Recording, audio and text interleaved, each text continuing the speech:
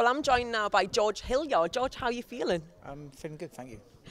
Yeah, I'm very good, thank you. You've got a fight with Scott Hillyard coming up. Sorry, No, Hillman coming yeah, up. yeah. The names are very similar, aren't they? Yeah, how are you feeling ahead of your preparations for the fight?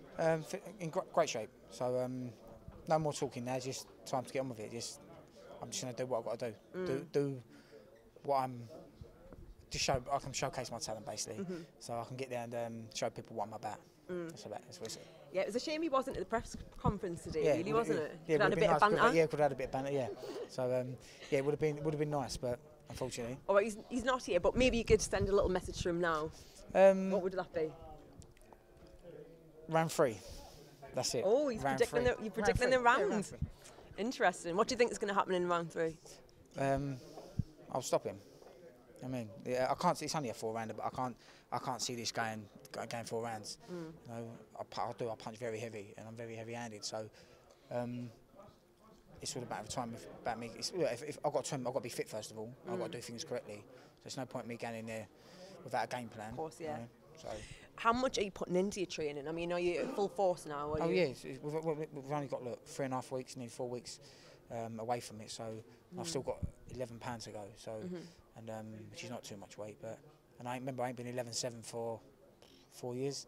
So this is good for me. Yeah, it's a nice healthy weight as well. Yeah, it's good. It's good for not fighting at 16 stone no more. Yeah, it's a lot.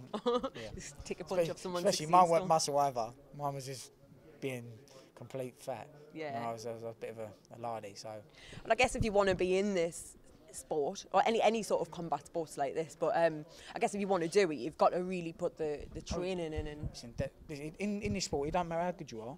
If you don't put the dedication in, you get beat by a less talented fighter. As simple as that. That's disheartening, right? Yeah, well, of course it is. I've lost fights in the past that obviously Sky Sports and ITV will bigging me up to be this big prospect, and then I get in the ring with someone that I should wipe the floor with, and I get beat because I did the weight wrong, I didn't train properly for it, and someone that trained and done things correctly did someone that's got more talent.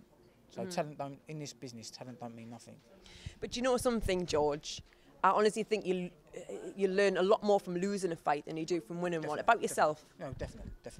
Yeah, and look, you know, records as well. Records are, as long as you learn from them, but records are for DJs. Well, the thing is, I mean, the only time that really counts is now. Yeah. You know, the past and the future. The future hasn't even happened yet. Yeah. In the past is in the past. Yeah. You know, you can move forward as long as you take everything that you know where you went wrong, and you apply that. Then why not become all them things that they said you were going to be? Exactly, and I will. We will. You'll see. These next 2 years, it's about Paul G doing and showing people what I'm about. And how old are you? 28 now. So. But you're just coming into your peak, really, aren't you? Then? Definitely. I'll be 29 in a couple of weeks, as you say that. I mean, look at Bruce. He's in his 40s. He's still smashing it. He looks in good condition, old Bruce, doesn't he? Yeah, exactly. And you know, there's no reason why you can't have another 20 years in. Listen, I'll be another 10 years. I want to make another 10 years and say 7 years. Another 7 years of doing things correctly, and I'll do things correctly, and I can make enough money out of this, so I'll be very wealthy, and that's what it's about. So, what does taking this fight for box office promotions? What does it mean to you to take this fight on? Getting my name and my career back on track.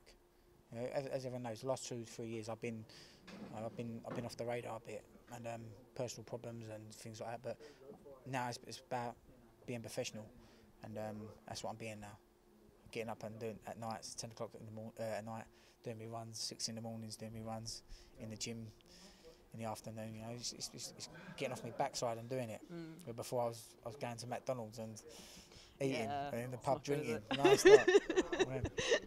But you know, you've learned and you've come a long way since then, I should imagine. And I'm sure we're going to see that reflected on the night. Definitely. So yeah, I just want to take this opportunity to wish you all the very best of luck for the 12th of October. Thank you. Thank you.